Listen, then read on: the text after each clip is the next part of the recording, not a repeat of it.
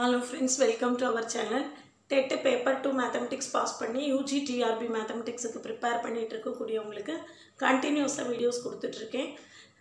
First unit almost முடிச்சாச்சு. இப்போ second unitல இது 9th part கொடுக்க போறேன். அதுக்கு முன்னால நம்ம சேனலை subscribe பண்ணிக்கோங்க, friendsக்கு share பண்ணுங்க.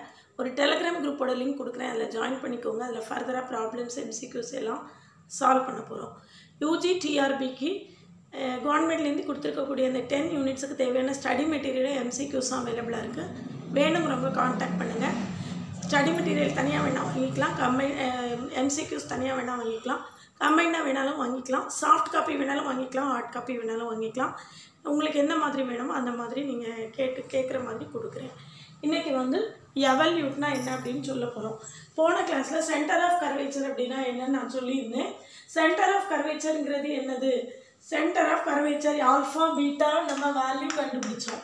இப்போ லோக்கஸ் ஆஃப் ஆல்ஃபா பீட்டாவை தான் நம்ம வந்து எவல்யூட் அப்படின்னு சொல்கிறோம். லோக்கஸ் ஆஃப் ஆல்ஃபா பீட்டா, அதாவது locus of centre of curvature is called the evolute. அதனுடைய லோக்கஸை தான் நம்ம வந்து எவல்யூட் அப்படின்னு டிஃபைன் பண்ணுறோம். அப்போது லோக்கஸ்னால் ஆல்ஃபா என்ன பீட்டா என்னன்னு போன கிளாஸில் நம்ம கண்டுபிடிக்கிறதுக்கு ஃபார்முலா கொடுத்துருந்தேன். X minus y1 into 1 plus y1 square by y2. அதே மாதிரி பீட்டாக்கு y plus 1 plus y1 square by y2. இந்த வேல்யூஸை கண்டுபிடிச்சிட்டு அதுக்கு பிறகு நம்ம என்ன செய்யணும் அப்படின்னு கேட்டிங்கன்னா அந்த ஆல்ஃபா பீட்டாவை எலிமினேட் பண்ணணும். அப்படி ஆல்ஃபா பீட்டாவை எலிமினேட் பண்ணி நம்மளுக்கு கிடைக்கக்கூடிய அந்த கர்வ் தான் நம்ம எவல்யூட் அப்படின்னு சொல்கிறோம்.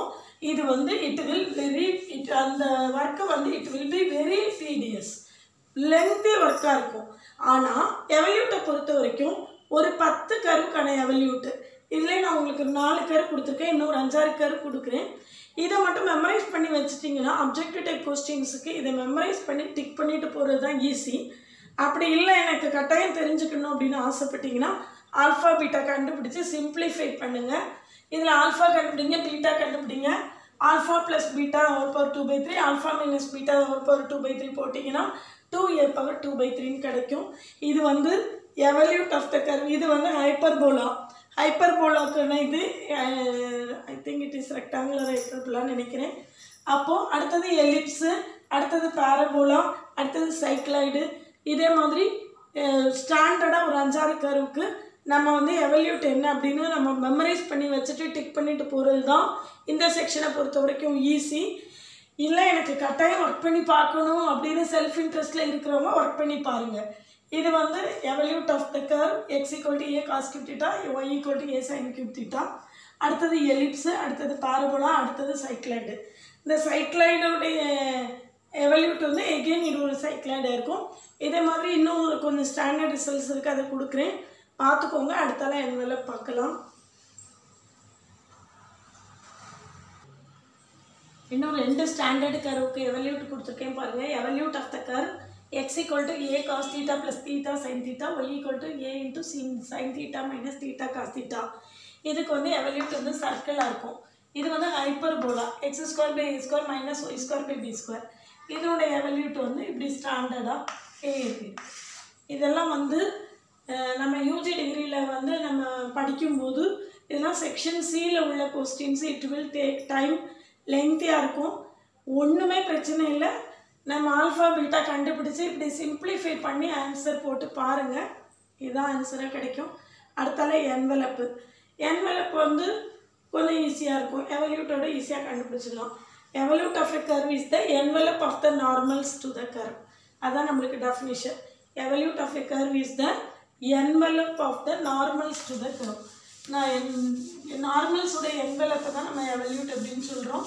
இப்போ எவல்யூட் எப்படி கண்டுபிடிக்க போகிறோன்னு பாருங்கள். நேரடியாக ப்ராப்ளம் போட்டுடலாம். என்ன அந்த பாராமீட்டர் என்ன இருக்கோ அதை வச்சு டிஃப்ரென்ஷியேட் பண்ணணும். y = mx plus a/m கொடுத்துருக்காங்க. இப்போ ∂y by ∂m = x minus a/m² = 0. ∂y by ∂m = 0ன்னு போடணும். இப்போ which is equal to 0னா x is equal to a/m² அல்லது m² = a/x எப்படி வச்சுக்கிட்டாலும் சரி. இதை வந்து நம்ம எக்ஸ்பேண்ட் பண்ணுவோம். y minus ஸ்கொயர் பண்ணுவோம். y minus mx the whole square equal to a square by m square. அப்போ y square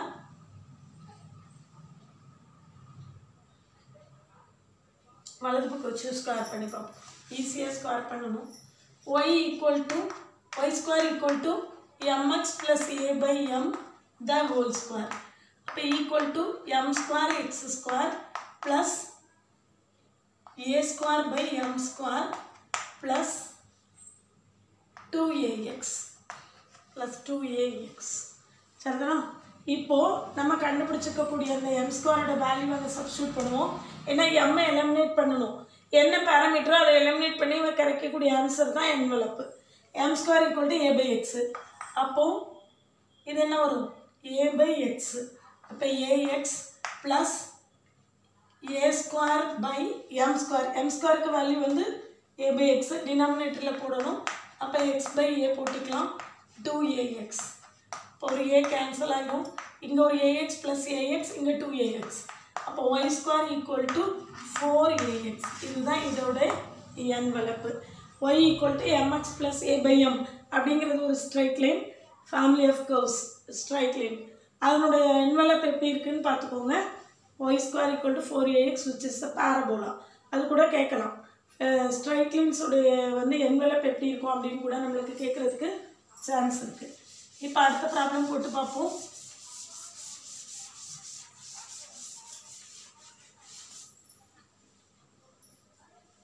x cos alpha by a plus y sin alpha by b minus 1 equal to 0.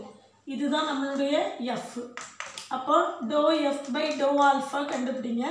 dou f by dou alpha is equal to minus x sin alpha by a plus y cos alpha by b equal to 0. அப்போ equal to 0. அப்போ இதிலிருந்து நம்மளுக்கு x sin alpha by a minus y cos alpha by b equal to 0. இப்போ square பண்ணோம்னா equal to 0 கிடைச்சிருக்கு. இதை square பண்ணுங்க. Square பண்ணிங்கன்னா x square sin square alpha by a square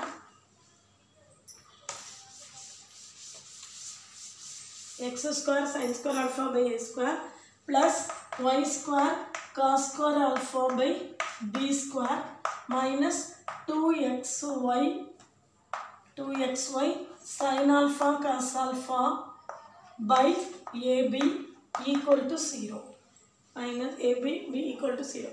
இப்போ இந்த ஈக்குவேஷனை ஸ்கொயர் பண்ணுவோம். இந்த ஈக்குவேஷனை ஸ்கொயர் பண்ணி இங்கே போட்டுக்கலாம். x square cos square alpha by a square plus y square whole square equal to 1 அப்படி வச்சுக்குவோம். மைனஸ் 1 போட்டால் அப்புறம் 2ab போட வேண்டியது ரொம்ப பெருசாக வந்துட்டே இருக்கும். அப்போது y square sin square alpha by b square plus 2xy sin alpha cos alpha by ab equal to நம்மளுக்கு என்ன கிடைச்சிருது? 1. இப்போ பாருங்கள், இந்த ரெண்டு ஈக்குவேஷனை ஆட் பண்ணோன்னா we will get the envelope. இப்போ இந்த ரெண்டு ஈக்குவேஷனை ஆட் பண்ணுங்கள். ஆட் பண்ணிங்கன்னா x ஸ்கொயர் பை a ஸ்கொயர்னு வரும். ஏன்னா sin square alpha plus cos square alpha 1 ஆயிரும். இங்கே வந்து y square into cos square alpha plus sin square alpha 1 ஆயிரும். அப்போ நம்மளுக்கு x square by a square plus y square by b square equal to நம்மளுக்கு 1 வந்துடும். இந்த ரெண்டு கேன்சல் ஆயிரும். Equal to 1 which is an ellipse. இதுதான் வந்து நம்மளுக்கு என்வலப் கண்டுபிடிக்கிறதுக்கான ஈஸியான ஷார்ட்கட் மெத்தடு. என்வலப் அப்படிங்கிறது என்னென்னா, கொடுத்துருக்கக்கூடிய ஈக்குவேஷனில் அந்த பேராமீட்டரை நம்ம எலிமினேட் பண்ணணும். எல்லாத்தையும் இப்போ இதுக்கு முந்தின சம்மில் எம் எலிமினேட் பண்ணோம், இங்கே ஆல்ஃபாவை எலிமினேட் பண்ணியிருக்கோம். இதுதான் நம்மளுக்கு வந்து என்வலப் கண்டுபிடிக்கிறதுக்கான ஈஸியான ப்ரொசீஜர். இப்போ எவல்யூட்னா என்ன, என்வலப்னா என்ன அப்படின்னு நம்மளுக்கு நல்ல ஐடியா கிடச்சிருக்கும். அடுத்த செக்ஷன் அடுத்த கிளாஸில் பார்க்கலாம். ஆல்மோஸ்ட் இது வந்து செகண்ட் யூனிட்டில் 9th வீடியோ. டிஃப்ரென்ஷியல் கேல்குலஸ் கொஞ்சம் ஐடியாஸ் இருக்குது அப்படின்னு சொன்னதுனால ஸ்டாட்டிஸ்டிக்ஸில் கொடுத்தேன். இப்போ சரி ரெண்டையும் மாறி மாறி கொடுக்கலாம் அப்படின்னு சொல்லிட்டு இன்னைக்கு கால்குலஸ் நாளைக்கு ஸ்டாட்டிஸ்டிக்ஸ் அப்படி மாறி மாறி கொடுக்குறேன். அப்போ ஆல்மோஸ்ட் 2 யூனிட்டும் ஒன்று போல் நம்மளுக்கு முடிகிற மாதிரி இருக்கும். டெய்லி 2 வீடியோ கொடுங்க அப்படிலாம் கேட்குறீங்க. அந்த அளவு. ஆனால் கேட்குற 1-2 பேர் கேட்குறதுக்காக என்னால் கொடுக்க முடியல.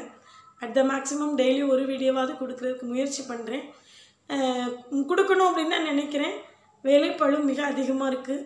பயங்கர காலேஜ்லேருந்தும் நிறைய ஹெவி ஒர்க் இருக்கும். அப்படி இருக்கும்போது சில நேரங்களில் வீடியோ கொடுக்க முடிய மாட்டேங்குது. இருந்தாலும் இந்த வாரத்தில் எப்படியாவது டெய்லி ஒரு வீடியோ கொடுக்குறதுக்கு ட்ரை பண்ணுறேன். சேனலை சப்ஸ்கிரைப் பண்ணிக்கோங்க, ஃப்ரெண்ட்ஸுக்கு ஷேர் பண்ணுங்கள், டெலிகிராம் குரூப்பில் ஆட் ஆகிக்கோங்க. ஸ்டடி மெட்டீரியல் MCQs வேணும்னா கான்டாக்ட் பண்ணுங்கள்.